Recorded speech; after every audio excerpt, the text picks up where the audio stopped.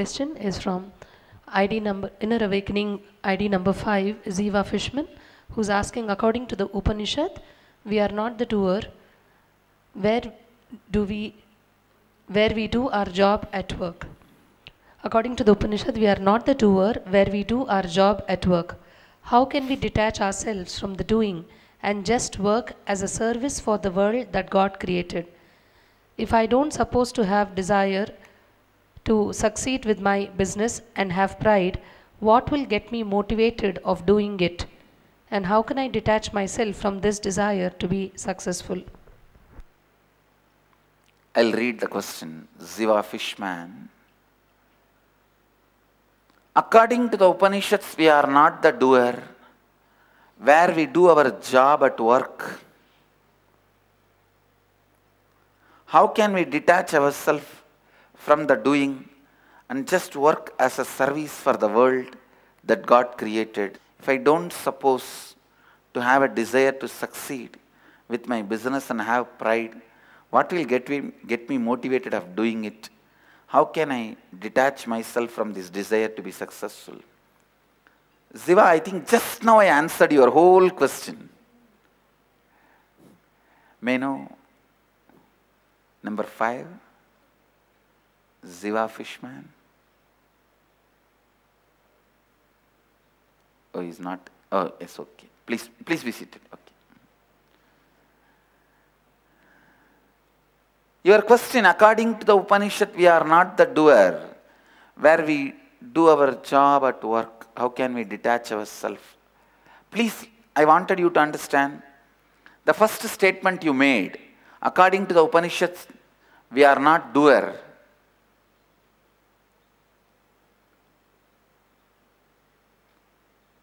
You need to understand that more. You will understand that statement only after the completion process. Only after the completion process you will understand all this while you were not the doer, your incompletions were the doers. Your incompletions were making you do what you were doing. When Upanishads say that you are not the doer, they mean your incompletions are the doer. But unfortunately, people started thinking God is the doer. No. When you are told you are not the doer is the wrong person. Not the doer is the right person. It is so unfortunate.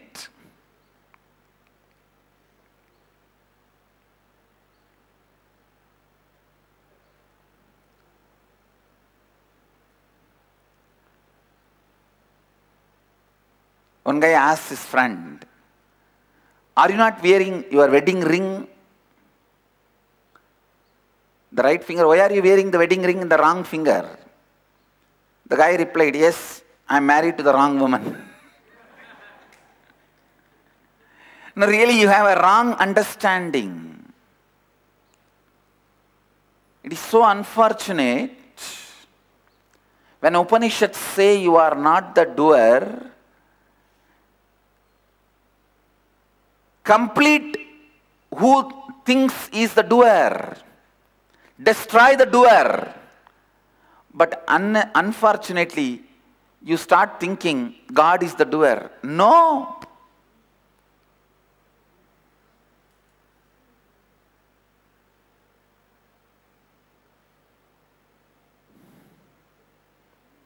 So you need to understand, Ziva, this statement of Upanishad much deeper.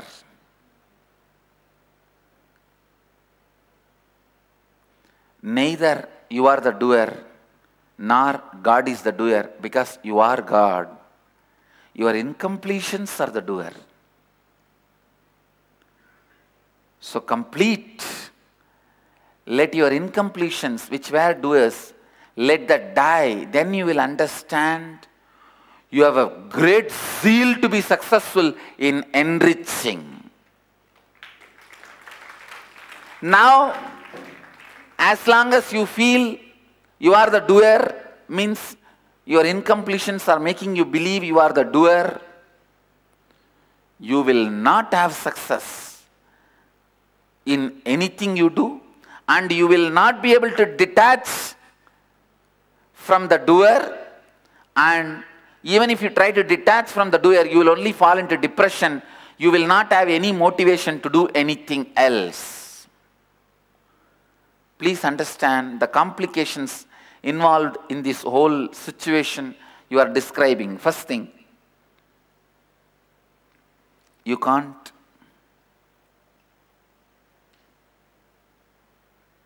detach yourself from doing.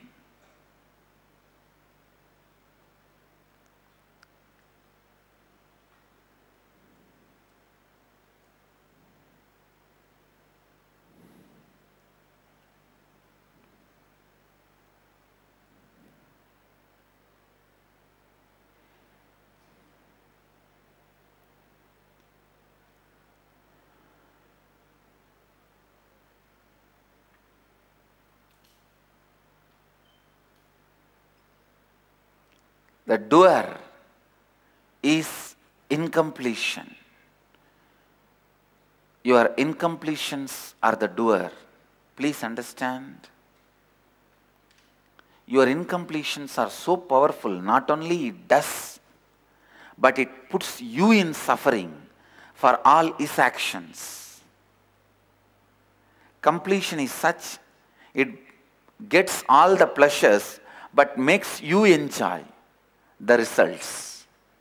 Understand, incompletion is such, it does all the crime, it pushes you to do all the wrong things, but puts you in suffering. It doesn't take responsibility. Completion is such, it makes you do all the good, but gives you the benefits.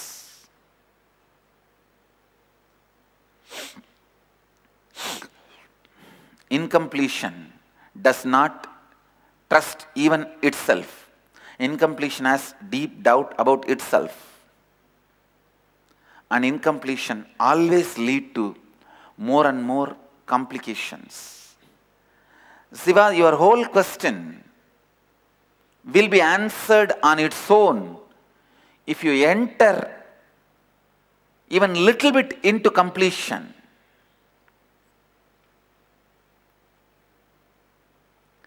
Sometimes even the surety of incompletion leads you to more problems. You see, incompletions sometimes will be so sure, it leads to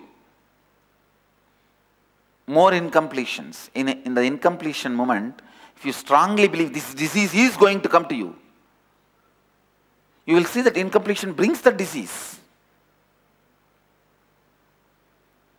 I have a story. There was a trial happening in the court for murder. A defendant was on trial for murder. There was a strong evidence indicating guilt, but there was no corpse. In the law, the dead body is very important. Corpse is very important to prosecute. The defense's closing statement, the lawyer, knowing that his client would probably be convicted, resorted to a trick. He resorted to a trick, saying that, ladies and gentlemen of the jury, I have a surprise for you all. The lawyer said, as he looked at his watch, he said, within 1 minute, the person you all presumed dead in this case will walk into this courtroom. He declared. He looked towards the courtroom door. The jurors, shocked, stunned, all looked on eagerly. All of them were looking at the door. A minute passed. Nothing happened. Finally, the lawyer said, actually, I made up this previous statement, but you all looked on with anticipation. I therefore tell you all that you have a considerable doubt.